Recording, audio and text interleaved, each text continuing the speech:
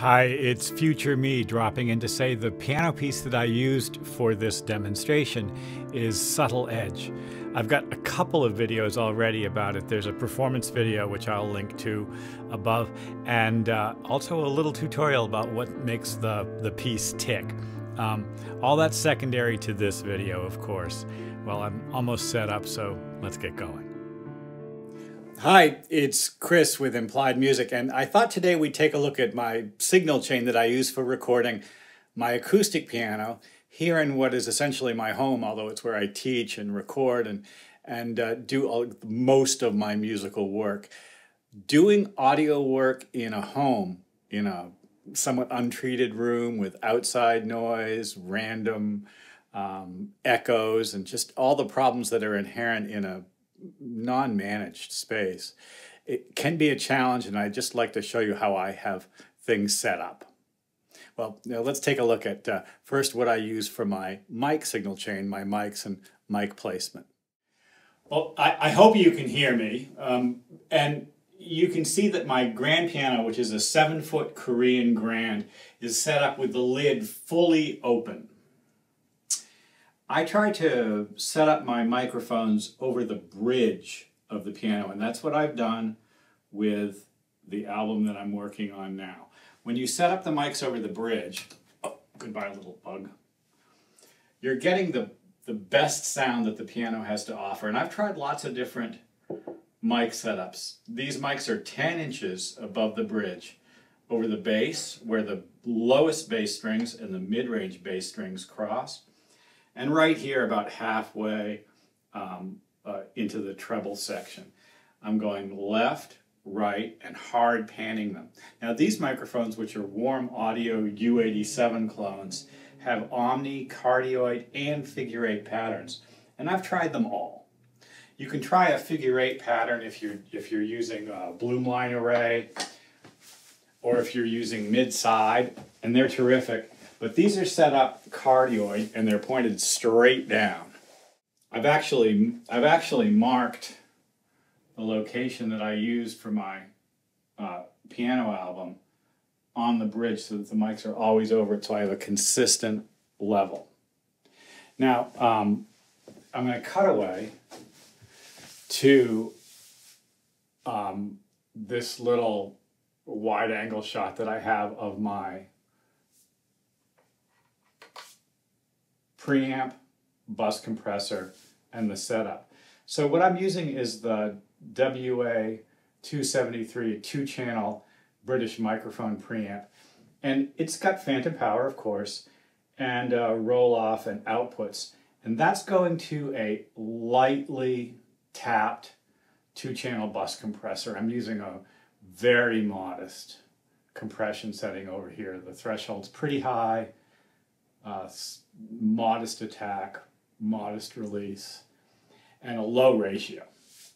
I love the excuse me. I love the transformers on this bus compressor, and I'm just recording up here to 2 channels left and right in Logic. Now I have a very modest audio interface here, the Focusrite 2-channel, and I get to use, of course, the line inputs. The less I use the preamps on this little red box, the better. I'm going to get a nice clean signal.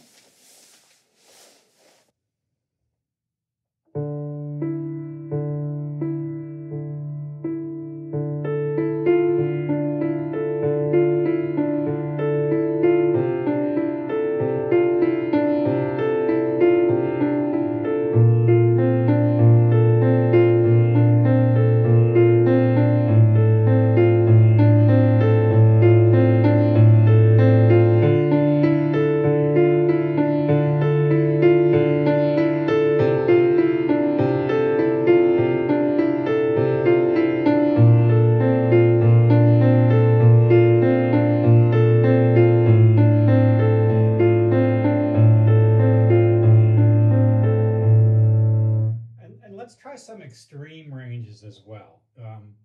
Here's a very low octave D.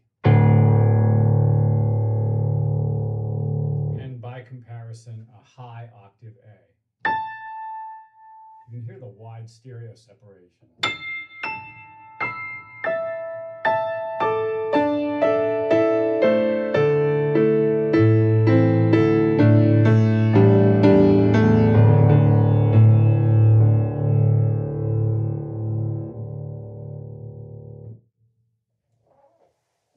Well, when I'm done recording, I roll over and stop the deck, and I fly those audio files to my desk.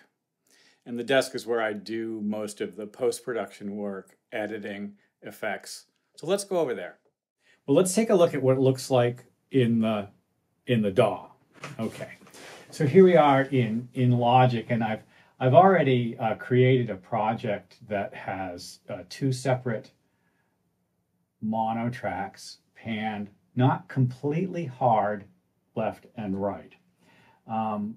What I've discovered by trial and error is that a kind of a 3 o'clock, 9 o'clock mix sounds pretty good. Well, this is what it sounds like completely raw with no EQ, compression, or effects.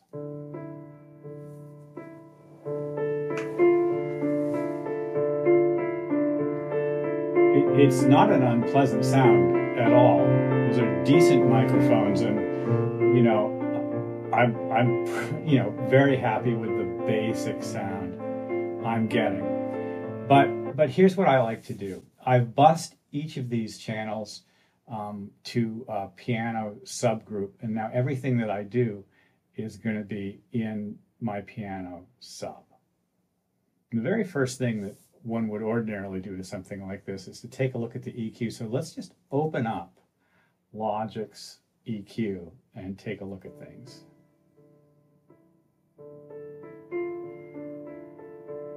This is about what we'd expect, so I'm just going to go ahead and roll off everything below 40. I know I don't need it.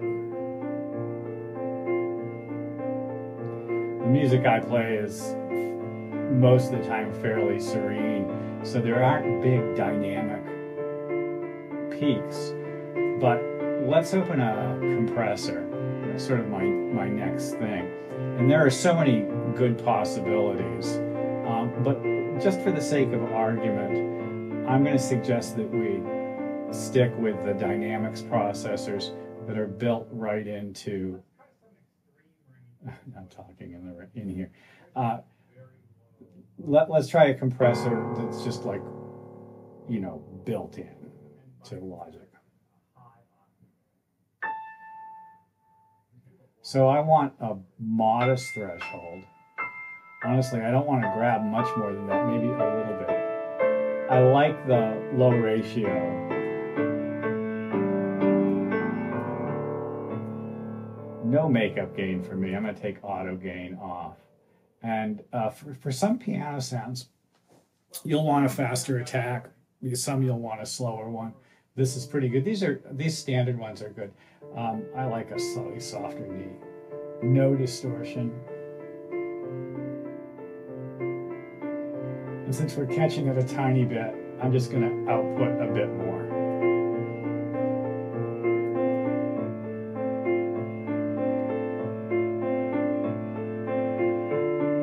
I think actually that's a little bit too much compression, just listening to it. Here, hitting it really hard. Hitting it not so hard. Ah, it's a more open sound, isn't it? Yeah, I like that. Okay, I'm back. So I've invested in third-party plugins, as I'm sure many people have. And one of the ones that I'm really enjoying using is Soothe. Soothe is essentially an adaptive equalizer. By setting a range, top and bottom, and a few focal points that you'd like the EQ to focus on, you can cut out resonant peaks. I'm going to set the oversampling and quality to 2x because I can easily handle that with this machine. Let's try some extreme. And then maybe increase the sharpness. And the net result is a generally smoother tone.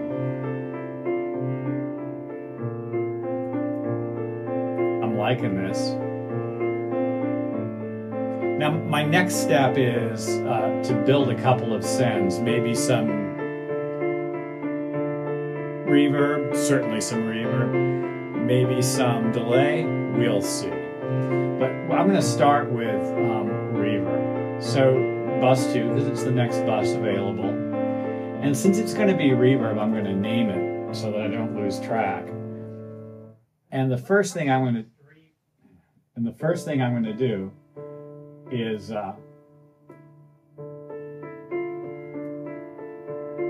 just set the range that I want the reverb to catch.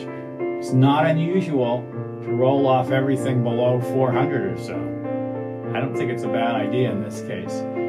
And then from there, send to the reverb. Well, I have a few go-to reverbs because I'm very into the dreamy sound. One of my favorite ones is Valhalla's Shimmer, or the free space modulator. Another one is Eventide's Shimmer Verb, which I'm going to choose here. Shimmer Verb will allow you to set a pitch echo. So it's just a beautiful effect with slight chorusing effects. You can see it's sort of chorusing pitched down by 24, up by 23. I think we probably change the timing to manual because, yeah, let's take the sync off completely. Too much mid-range. Yeah, that sort of chorusy, dreamy sound. Now I could easily do something like this, decide that I'm going to make this pre-fader, and now we'll hear only the reverb. It's a beautiful sound by itself. And then maybe sneak in less feedback, smaller size, fewer mid, fewer lows. Nice. Okay, now let's sneak the piano sound back in. Here it comes.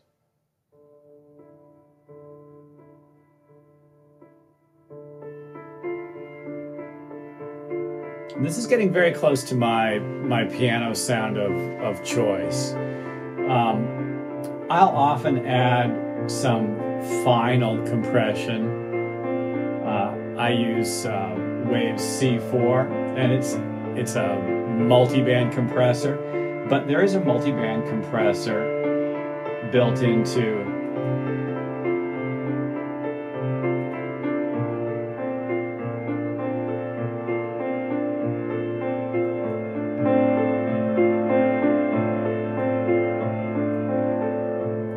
Logic as well. And I want to take the gate all the way down, so I'll have a natural decay.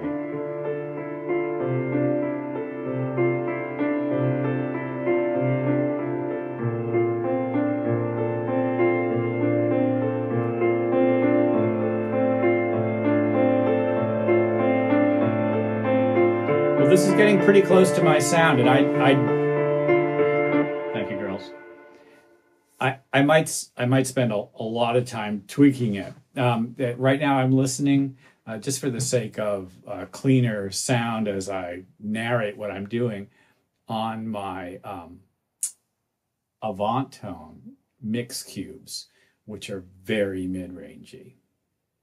And they're designed that way. It's a single small 3-inch speaker, well powered. And I have them in stereo. A lot of people just use a single one to try to duplicate the effect of listening on, say, a phone or something like that. I also use Adam A7Xs with a subwoofer for my bigger productions. Critical listening's important. My final mixes very often will be mastered, and then I check everything, both on the phone, on different playback devices, in the car, of course, you know, the whole 9 yards. There are lots of ways to record a piano. I'm using large diaphragm condenser mics here. I'm using them in cardioid, and I'm miking over the bridge, not over the hammers. The sound doesn't come from the strings on a piano, it comes from the soundboard. And the bridge, just like the bridge of a guitar, is where all the business gets done. Well, I hope this has been useful. Any questions you might have about other kinds of piano miking applications, don't hesitate to ask, because I might use a very different approach for, say, rock and roll or a jazz group set up in that room back there where I have a drum as well. Whole different kettle of fish when it's just a single piano, a single expansive sound. I hope this has been useful. Like and subscribe, leave a comment. I'll see you next time.